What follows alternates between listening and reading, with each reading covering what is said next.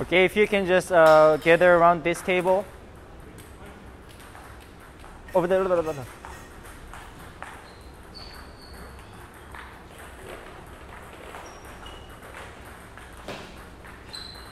So Lex, you can be on the other side. So let me a little bit explain about this drill.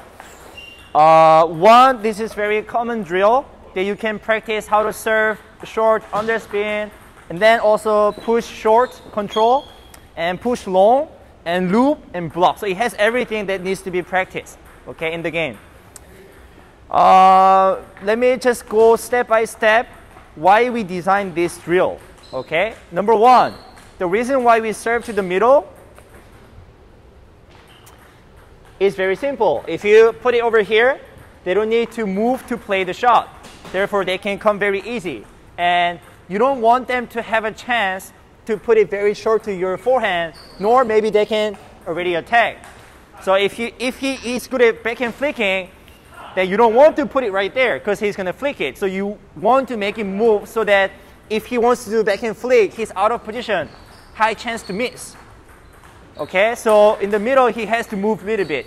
Now, second, if you serve short here, in the beginning, people don't have many ways to attack this shot.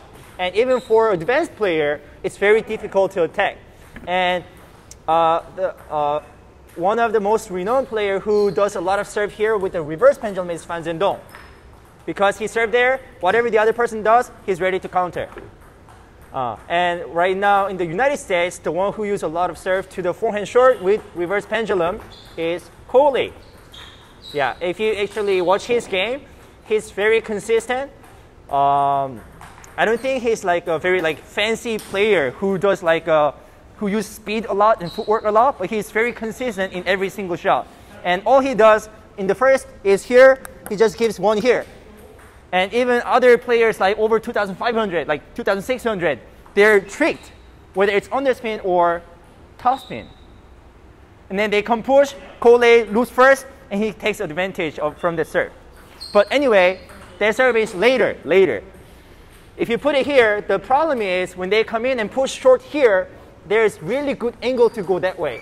So the one who serves actually has disadvantage to attack the next ball. So that's how you should return when the other person serves short here. For now, just try to put it back here. Probably they cannot reach it. Okay, so it's giving less angle to go diagonal by putting it to the middle. Okay, so that's why you put it to the middle. And maybe they're confused. Oh, I don't know which push I want to do. It's like to the center. Second thing is when you push short, every ball, there are 3 contact points, okay? When it's rising, when it's at the top, when it's falling. And when you loop, we recommend to hit it at the top because 1, it has the best angle to attack. 2, the ball is slow. The ball is stopped, okay? So that's a really good point. You want to always catch this point. If not, the falling part is okay, but you shouldn't force yourself to catch when the ball is falling down too much. Okay, you may have more spin, but less speed because the ball is falling. But if you catch at the top, you can put spin and power both together. So when you put it short, which contact point should we catch to drop it short? To drop the underspin serve short, at which contact should we contact the ball? No. Yeah, always early. You need to catch when it's rising. Why? If you put the pedal like push and the ball is rising, you don't even need to work hard to create underspin. It just creates underspin. But when the ball is at the top, now you need to work to get the underspin. And 2, when you work hard, that means you're using a lot of energy, the ball goes further out. Therefore, you cannot keep it short.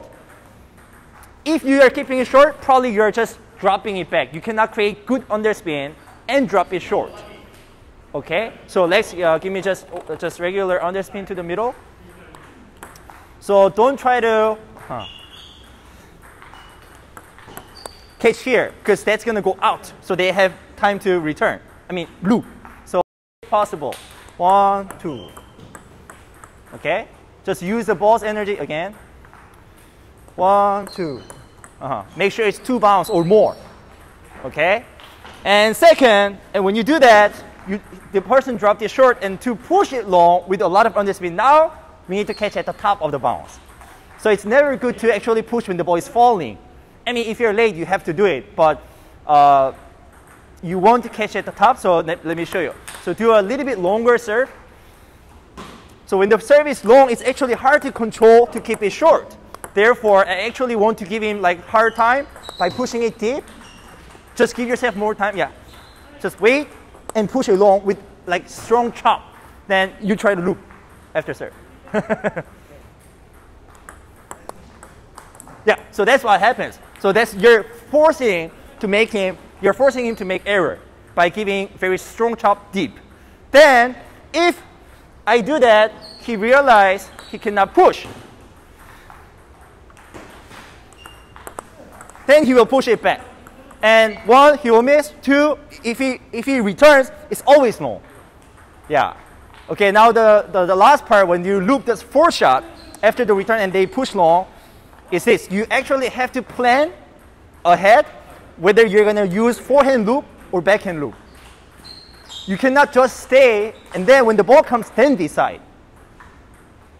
Okay, so the reason is this, because the zone is different. Once I push long, and then if you know they're pushing long, then if you want to use forehand loop, stay close, but more on the side. So after push, you should be here, right away. Okay, if you're not here, you cannot use forehand loop. Second, if you want to use backhand loop, after you push, step back. Step back, don't stay close.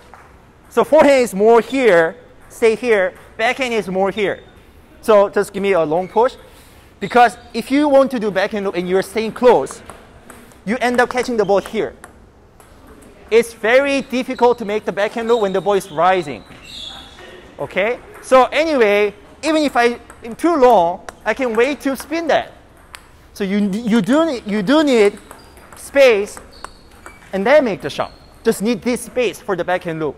Therefore, when you go into the game, you need to little bit plan. Oh, the ball could come long, the ball could come short, but usually we start with the short play, with the underspin play. After you push, if you want to do backhand loop, step up. If they push over here, step in and loop. Okay? So you need to little bit think about the next shot. Which one to use, which one to use. Okay, let's play match. So keep practicing these 2 drills, the bow tie drill and the second and 4 shot. Very important drill.